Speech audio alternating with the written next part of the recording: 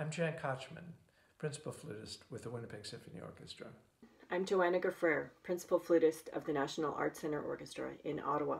Gwen Clausen here, assistant principal flute and piccolo with the Calgary Philharmonic Orchestra.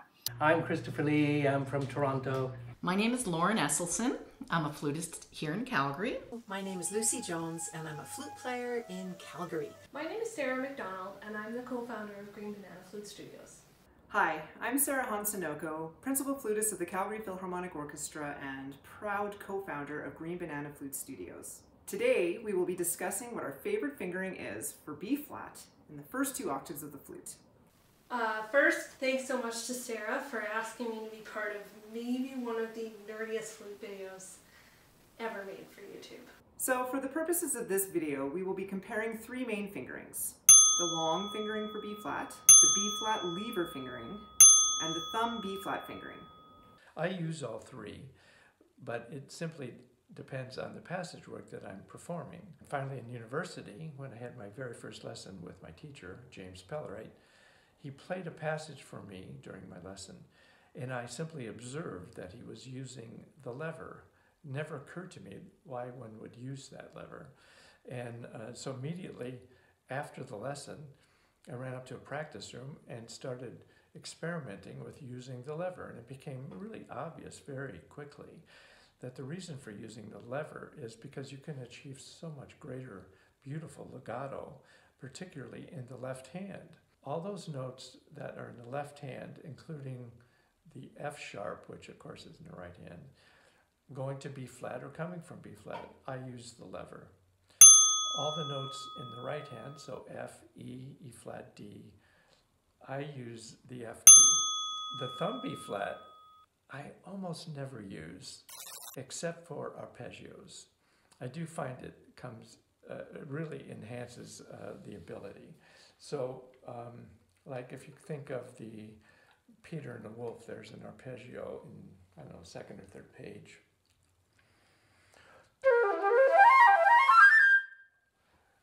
It's just so much easier with the thumb B flat.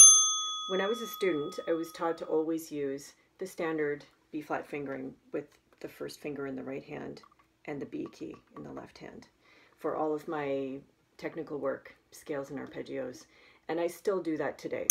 However, in the orchestra, I often use thumb B flat fingering or sometimes the lever.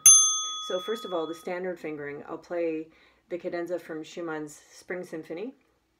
In this excerpt, we have a lot of B flats and B naturals, so I just stick with the regular fingering.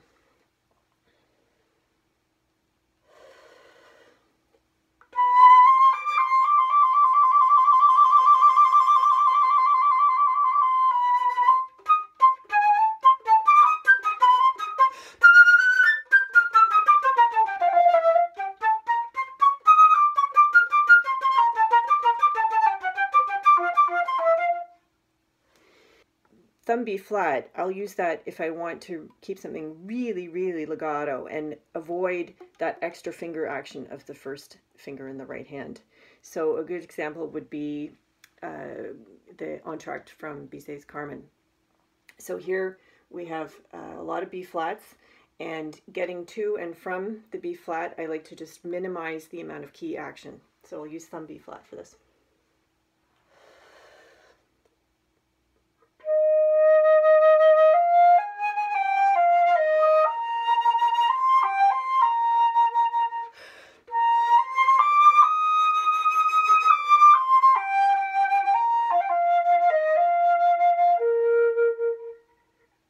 And then with the lever, I find when you have B flats and B naturals, but you really want something to be very smooth, it can help a lot. So here's a passage from Debussy's La Mer.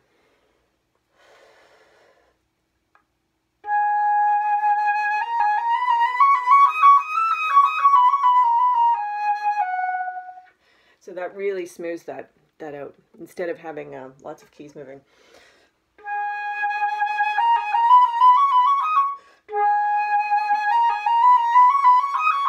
A lot more smooth. I use my lever B flat and my thumb B flat for most of the B flats and A sharps that show up in the repertoire. I use the lever the most, but I wouldn't consider it standard for me. All the fingerings are standard for me. I don't have standard ones and alternate ones. They all have to be equally flexible because you never know when you're going to be asked to do them, and you don't want it to be new. The first one is the long one, the one where you have to learn 1 and 1 and thumb. That one, I have to say, even though it's the first one we learn, it's probably the one I use the least. The other one is the B-flat thumb, which we all know on the back here, the little curvy bit. That one comes in very handy, and I use that quite a bit. Of course, it depends on the piece that you're playing. And then the third option is the lever, and this is my favorite option. And that's right here. Now, I have a flute with a C-sharp trill, and so it has 2 levers, but we're talking about that one. And this one is so light and flexible, and it's just pretty close to where your normal B-flat fingering would be. There's another one that I use. I mean, it depends on the B-flat you want to play. And it's basically a low E-flat fingering with the middle finger on your left hand up. And that gives you a very, very soft, almost too sharp second octave B-flat. And that is really useful. Actually, there's only one place I use it, and that is in Beethoven's Symphony No. 4, the opening, which is the flutes are having to sustain, the flute is having to sustain a long B-flat with the other winds, pianissimo, and it seems to go on forever. So that's a good one because it comes out so easily. Just a little bit of a background. One of my teachers, Maurice Sharp, the late Maurice Sharp, was the principal flutist in the Cleveland Orchestra for 50 years. And as such, he developed many fingerings and many alternate fingerings. He was largely self-taught at the beginning as a youth. He loved finding fingering solutions to all the hard passages in the orchestra, and he passed all these down to his students. And one of his big points and main points of teaching was to use the correct fingering for B-flat for the context. So I would say my number 1 B-flat fingering is the thumb B-flat because it's so much easier for any kind of piece that has B-flat in the key signature. Obviously, we're avoiding this cross fingering that you would use with the first finger. So for me, for anything that has B-flat in the key signature, I'm a thumb B-flat person, and I find I'm pretty quick at moving the thumb back and forth. My second favorite B-flat fingering is the side lever. Now this is trickier with a C-sharp trill key, but of course this key on the side,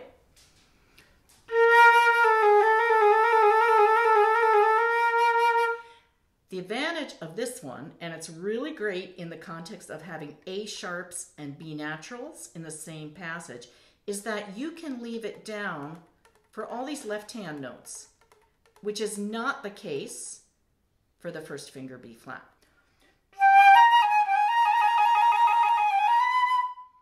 And that's a really great fingering all over the Griffiths poem, actually, because there's so many A sharps and B naturals. My least favorite B flat fingering is the normal one that we learn first in band in school, and that's of course just the first finger B flat. I would say I hardly ever use it.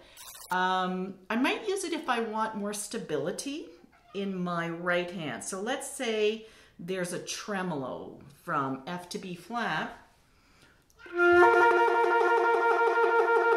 So this kind of gives my right hand more stability, and I feel it balances the flute more than if I was using the thumb. When I teach, I like to encourage my newer students to learn the long-handed B-flat fingering first. So that's the one you see in the band books with your index finger and your thumb B key. Once they know all their fingerings and they're very comfortable, I get them to learn the thumb B-flat key pretty soon, because I find the earlier they learn it, the better they are at switching back and forth quickly between the thumb B-flat and the long-handed B-flat key. When I'm performing, my thumb B-flat fingering is my default fingering. That way it's very smooth, and when I need to slide over to thumb B, I just slide over and no problem. This third B-flat fingering using this lever here, I very rarely use. I prefer to use my thumb B-flat because I can do it easily and quickly and on the fly. I prefer the thumb B-flat and sliding back and forth as fast as can be to navigate my B-flats and B-naturals.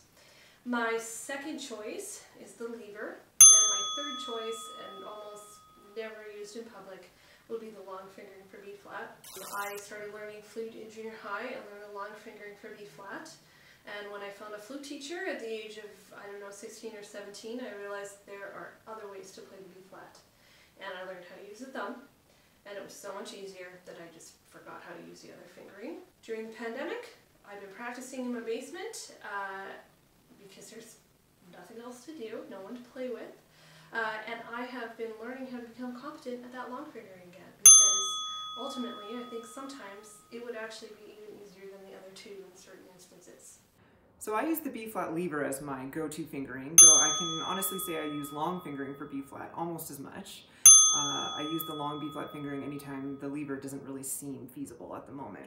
I remember Jan Kochman teaching me about the lever years ago in one of my first lessons with him, and the look of shock on his face when he realized I hadn't even heard of this fingering, let alone used it before. I reserve the thumb B flat for moments of just sheer desperation, something that's extremely fast with a lot of B flats.